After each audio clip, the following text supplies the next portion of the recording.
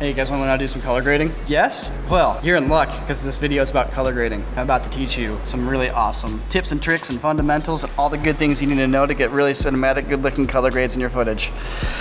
Okay, let's get started. Not on the computer. Follow me. You shot a video, right? You got a timeline.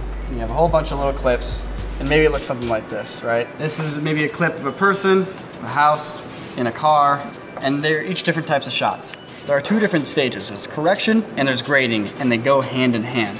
Here's how you should think about organizing your stuff. Like whatever program you're in, it doesn't matter, they all generally offer the same flow. First things first is you want to think of your grade as being something that's going to be applied over the top, like a layer, over everything. At least for the scene that's going to have that grade applied. And then your correction will then be applied on a clip-by-clip level. So the way I like to work is I like to apply my grade first and then go to a shot that's well exposed and kind of dial in my look and start scrubbing around and see how well that look is holding up to the other shots. Now, if there's a shot that's a little too dark or a shot that has the wrong kind of tint, that's not a big deal. I just do my individual correction for that. And basically at the end of the day, I could wipe out my whole grade and my correction is still gonna basically leave all these shots balanced with each other, which is great because then I can apply a whole new grade later on and it still works. It's still consistent across everything. So let me go show you guys how to do some actual cool grades. I just got a call from Derek and apparently his tire exploded on 4th Street. He's gonna send a pin right now and we're gonna go pick him up. Derek got off a decently hard exit in East LA. I don't think he knows where he is.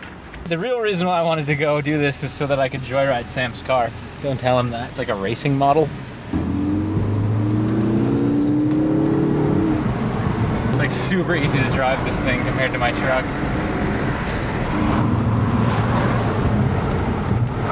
Woo! This baby's ready to roll. I'm ready to die. You ready to die? Good. When you work with Corridor Digital, you better be ready to die. So apparently we have some fans at LG because they actually sent us a 4K LG monitor. This is actually the UD88. I've never actually used a 4K monitor before. It's really nice, I'm not gonna lie. If you guys are looking for a nice monitor to color grade on, having worked with this monitor for the past week, it gets my endorsement. Here I have just a collection of random shots that we got with this little Blackmagic micro camera. The Blackmagic camera shoots a flat profile. A flat profile is often referred to as a logarithmic profile. It has to do with how the image is scaling the luma values from black to white. At the end of the day, here's all you really need to know. When you're shooting with a flat picture or a log picture, you're preserving as much of your dynamic range as possible because at the end of the day, if you're already shooting in that contrasty image, you can't go and fix things like underexposure or overexposure because all your shadows will have already been crushed down to black and there's no detail there to bring anything back in. That gives you the room later on to fix things, adjust things, manipulate things as you see fit. The downside is that your footage looks like junk when it comes out of the camera, and that's where color grading comes in. All right, so let's make something that looks good, right? Let's take this really flat footage and make it look nice. So I like to start with a shot that has a human being in it. For example, here we have Sam. And one of the reasons I like to start with a shot with a human being is because we have skin tones. Skin tones are very important when you're color grading. No matter where you go with your footage, whether it goes cool or warm or really contrasty or whatever, at the end of the day, you want the skin to stay slightly reddish orange. And it doesn't matter what race you are, your skin is slightly reddish orange. Maybe brighter or darker, but all skins are the same hue across the board. Step one, we're going to add some contrast. A lot of programs have these things called color wheels. So they represent your lows, middles, and highs in terms of your brightness. So I'll take my lows and I'll pull those down a little bit. And I'll take my highs and I'll bump those up a little bit. You usually have something called a scope in your program. In this case, I'm looking at a waveform, which kind of shows me where my values sit. So I can see where my highs are and I can raise those up and down until, for example, they're touching the top of the graph, which means that they're being blown out to white, or they can kind of sit a little bit below. Same thing with your lows. You can raise those up and down. You can see where they are. And generally speaking, the bottom of the graph is black, so once your values are hitting that, they're getting crushed to full black. There's also a contrast dial. You can bump that up a little bit more. He has a silver BMW and he's stuck in a bad neighborhood in Boyle Heights. Let's keep an eye out. Apparently he's on 4th. When I talked to him on the phone, it sounded like he had gotten off and he was on the corner of 4th and Pecan. But I couldn't hear him very clearly, and then so I asked him to send me a pin. He never did. I don't see him. I don't think so. Hey dude, where are you? I'm on 4th. I'll meet you there. I'm in Sam's blue car. I'm on. Bye. Now, the other thing is if you're shooting with flat footage is it tends to be very desaturated. Desaturated means it doesn't have a lot of color in it. So we want to raise the amount of color in the footage. So I can turn on my saturation just a little bit here. Yeah, it's starting to look nice. It's a little warm. I could color correct the shot just a little bit by like tinting, for example, my whites towards blue just a little bit. There we go. Looks a little bit more natural. Before, after. Before, after. Now I'm in clip view in DaVinci, which will only apply a color grade to a specific clip. I'm actually going to flip over to timeline view, which will apply it to everything. Now I can hop around and see how my grade looks in other shots. Well, the shot of Jake sitting at his desk, before, after, looks pretty good. Let's push it just a little bit further. And I'm going to do a simple stylization first. Kind of a classic cinema look is to have slightly blue, cool shadows. So I'm going to take my shadows, and I'm just going to pull this down to kind of a blue direction. Okay. Everything looks blue and kind of looks crappy. Now we're going to go in the opposite direction with our midtones. We're going to try to get those skin tones back to that orangish red hue. There we go.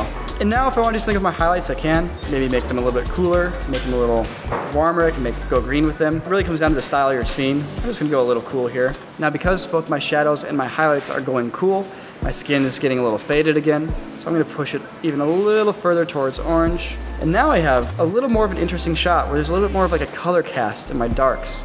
Let's go even further. Let's get really extreme. It's important to know a little bit of your color theory as you work on this kind of stuff. If you look at these color wheels, they basically show you colors that are opposite each other. If you take those two colors and combine them, they cancel each other out. So that's why, for example, I'm taking my midtones and pushing them in the opposite direction of my shadows because they cancel each other out. And what you end up getting is you get really dark parts of the shadows where my midtones aren't touching or influencing. They stay kind of blue. The upper parts of my midtones where my shadows aren't really influencing things, those get a little more normal, a little more warm. In the middle where they meet, they're kind of transitioning through. That's where you get some interesting color gradients. That's how you can utilize these color wheels to kind of inform yourself of what's happening. That's what learning a little bit of color theory will help you with. Pecan, yeah, it's right up here. So we must have passed him. I go, where are you? He goes, I'm on the corner. I go, the corner of what? He goes, just on the corner, man. I'm in LA on a corner. All right, there he is. I see him. Derek! Hey, what's up, dude? Look at this. I think that this is broken. I don't know if I can drive. Do you think that's legal to drive like that? Tape it. Well, you see what you got there is a classic blowout. When Walmart has a big sale, it happens when Derek gets off the freeway, and it happens when Kanye West spends too long snorting cocaine at a strip club. Classic blowout. Either way, you end up on the side of a curb in the middle of Los Angeles. Well, thanks, guys. Appreciate Appreciate the pickup. My grade is on top of the whole thing. I'm just going through now shot by shot and correcting each shot to work under that grade. Brightness, the same color space, the same tonality, evening out all my footage by having a grade over everything and then just doing my individual corrections. And now I can go back to my grade at the end of the day. Let's say I'm talking to my friend, he's like, dude, you should really think about making the shadows green, not blue. I'm like, oh, you're so right. I can just be like, whoop, and now my shadows are green, and it applies to the entire piece. And because everything's been corrected together under that grade, everything still looks good. I don't have to go through shot by shot by shot and refix everything. Whether you're working in Premiere, you're working in DaVinci, you're working in anything else, the whole layer method of doing your correction shot by shot by shot, but then your grade over everything is a great way to organize things. I was working in DaVinci. DaVinci's free, straight up free, so you guys can download it and mess around with color grading in there. If you guys are using Premiere, you'll have access to Lumetri, and it's a quick and easy way to kind of replicate all this stuff. I hope you guys enjoyed the little color grade tutorial session. It's a very deep world there of options and abilities. I mean, it's color. People have been working with colors for hundreds of years. There's no real right or wrong way to do it. There's just tips and techniques that look good that you can kind of think about. LG, thanks for the nice monitors. It makes my color grades look really good.